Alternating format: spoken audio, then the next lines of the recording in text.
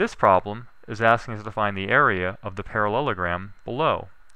There are two formulas for the area of a parallelogram. The first is base times height.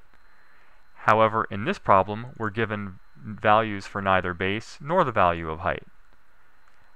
The second formula for the area of a parallelogram is 1/2 times the product of its diagonals, or 1/2 times diagonal 1 times diagonal 2. And in this problem, we have values for both diagonal 1 and diagonal 2. So we can use substitution and substitute those values into the equation, and we get 1/2 of 11 times 7, or 1/2 of 77. Multiply that out, and we get 38.5, or 38.5. So the value of the area of this parallelogram is 38.5.